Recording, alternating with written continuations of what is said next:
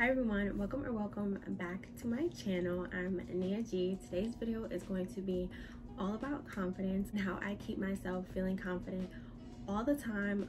You know, every once in a while we just need like a little reminder, a little bit of a boost to our self-esteem, and that's what I want to share with you guys today. Especially in today's society, literally everywhere you go, everyone is literally obsessed with humbling women, especially Black women, and I cannot stand it. You know, it's normal. Every once in a while you start feeling a little bit down, getting a little bit of a rut, and you know, you just need a little boost. So this video, I'm going to be sharing my tips with you, and if you like this kind of video, a sit down video, let me know down below in the comments and give me a thumbs up, and I hope you guys are doing. Things first, I want to say that you are that girl, and I constantly remind myself this by tracking my progress. Everyone always talks about setting goals for yourself, making sure you meet these goals, but track your progress as well.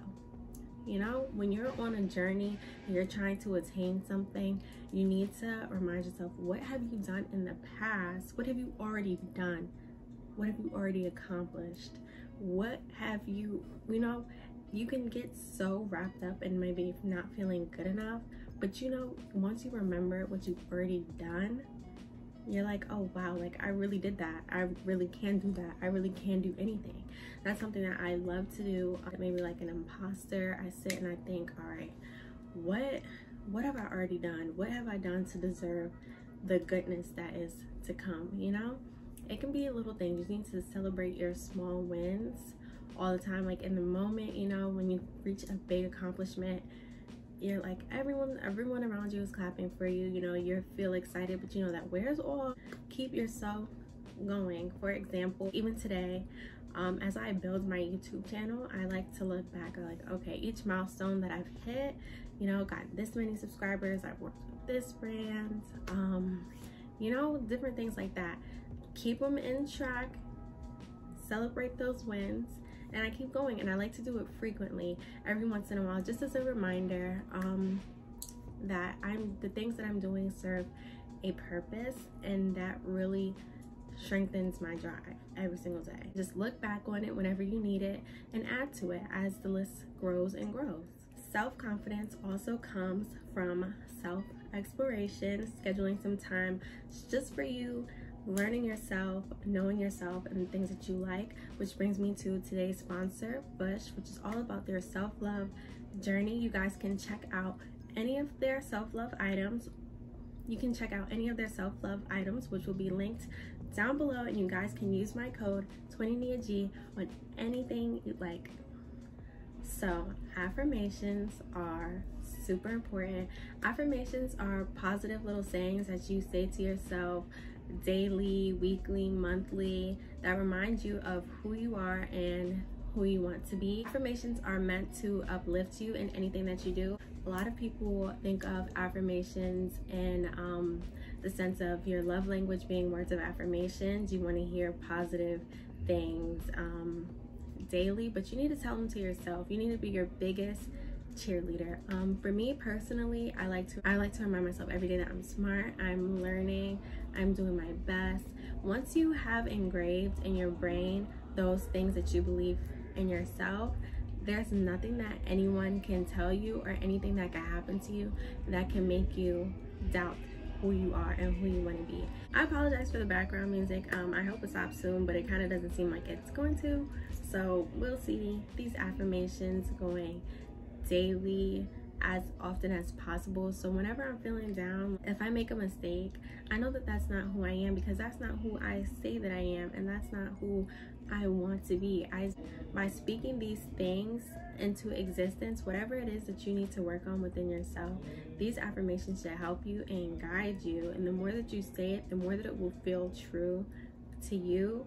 That way you're not going to be questioning every single thing that you do. There are moments of self-doubt that we face, but these affirmations that you choose for yourself, they should be pushing you towards your ultimate goal and how you want to be for yourself. You know, it might not be true right now, but the more that you live in who you are and say who you are, because affirmations don't just come true by you saying them.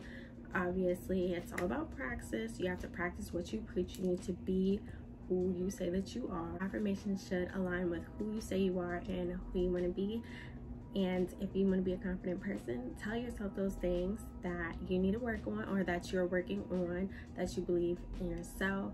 And the more that you say those affirmations, the more they become true, because they're reminding you to live that way. For me, finding my personal style has been the ultimate confidence boost to my day-to-day life. Obviously, looks are not everything, but truth be told, when you look your best and you feel good about yourself. Finding your personal style and your signature look is like a rite of passage for everyone. You know, we're constantly surrounded by trends. You know, growing up, you know, we might be more influenced by the people around us, you know, dress how society feels we should and looking how society wants us to look. But once you find your personal style and you're confident in it and you're comfortable with it, you don't feel the need to gravitate to trends. I'm not saying don't try anything new. I love trying new things, especially with my look. I know what looks work best for me. I know which hairstyles I like. I know the makeup look that I enjoy, the jewelry, the colors that I like, things like that. And that's kind of what I shop for. That's what I gravitate to on a daily basis. And that's what I like. So I don't feel pressure to look a certain way that society may want me to look. And you know, your style is going to be different from my style. Everyone's style is different. But once you know that and you understand that, and when people are like, oh, I don't like the nails, I don't like the lashes, I don't like the hair, it's not gonna bother you. I know that when any outfit that I pick out and I choose to leave the house with, or I choose to post online, I like it, I feel good about it, and I'm doing my thing. Yeah, I'm keeping it pushing. Especially if you're someone that consumes a lot of media and everyone else having their different style. It's like, but when you really know your style and that's what you do, like, it makes life so much easier. It makes getting dressed easier.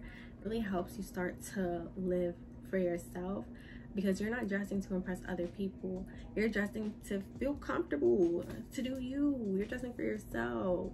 And confidence comes from within. So it's like doing that on a daily basis. Once you start working towards it, once you start doing it every single day, like, you've really got it. You've mastered life, basically. Avoid insecure people.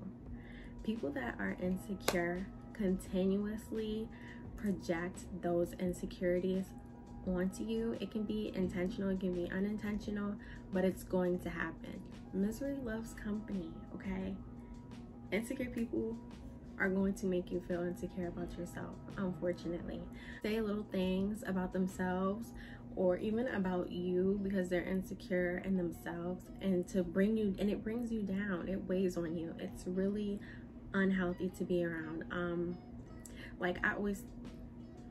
Being around insecure people can really change your mindset, especially when that's not who you are. Like, think about that scene in Mean Girl talking about what their insecurities are, and Katie can't even think of a single thing that's wrong with her, and then she's like, oh, I have really bad breath. Like, someone has an insecurity within themselves that they're constantly talking about, constantly mentioning. You'll start to notice like that same insecurity in you. Or you might even start thinking, well, maybe there's something wrong with me because I really like this person and they obviously got something going on. And, you know, it's a bit worrisome. So detrimental to you to constantly be surrounded by people that do not think highly of themselves, especially if you're someone that thinks highly of yourself, or you want to be someone that thinks highly of yourself. You can't do it. You can't do it to yourself. I do not recommend it. You don't want that. You don't want that lifestyle. You have to leave insecure people where they're at. People that don't want to grow and people that want to sit in their faults and dwell on them rather than making them better. You can't do that. My next point kind of ties into avoiding insecure people. Carefully choose your support system. Your support system is so important. Confidence comes from within. And a lot of people feel like they're on this journey of life alone, but in reality you're not. That's not the way that humans function. You have to have some kind of support system. It could be one people, it could be a group of people. Either way, be careful carefully choose who you want to support you. Your support system should be full of people that hold you accountable, people that uplift you, and people that want to see you do well. And it should be mutual. You shouldn't just be taking all their energy. It has to be a give and take. You should be surrounded by like-minded people that want to learn and grow, and people that believe in you the same way that you believe in yourself. Someone that constantly is speaking fear into your plans, or if you go and tell them good news, they kind of downplay it. That's not someone that needs to be in your support system. Someone that should be in your support system is someone that you go to and you have an idea and they're like, wow, like I love that for you. They're trying to give you some pointers. They believe in what you can do. And they're also realistic to you. They're not enabling you to do things that are harmful to yourself. They're not like yes men. They're people that are very genuine with the support that they give you, and they're not trying to lead you in the wrong direction. Some should be people who are looking to learn and grow and be successful in themselves as well. Not people who have settled into who they are and kind of are like, it's too late for me. They like where they're at. I mean, everyone has their own path, but if they know that they're like not in a good situation and they're not trying to make it any better, you have to avoid that. You can't be around that, because that you will adopt that mindset, and you don't want that.